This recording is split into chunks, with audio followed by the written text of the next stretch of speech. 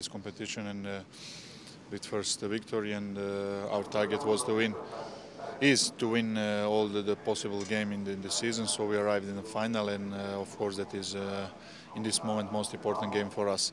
We know that maybe Capital One is not the most important competition in England, but when you arrive in the final, everybody wants to play this final, and we arrived there. So we wanted to rise for our first trophy in this season.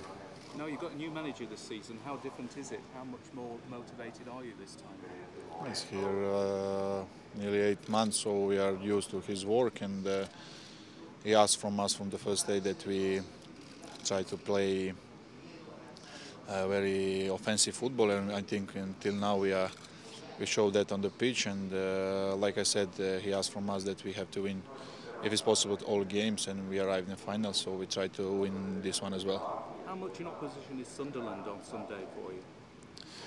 It's in the final we had the experience from last year that we lost a game against Wigan, who relegated this season. So every final is difficult.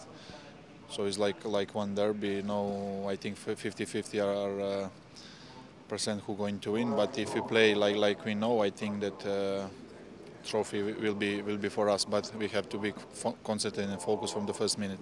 So this is the first trophy this time round. How important is it that you're going to get a full set of them by the end of it all? Of course, we have to start with the first. So, like I said, we hope that we're going to rise maybe 3 or 4 this season. So we have to start first in this Sunday and try to keep on this way. Any predictions of what the final score might be? No, I don't know. I don't want to do these predictions. Thank you very much. Thank you.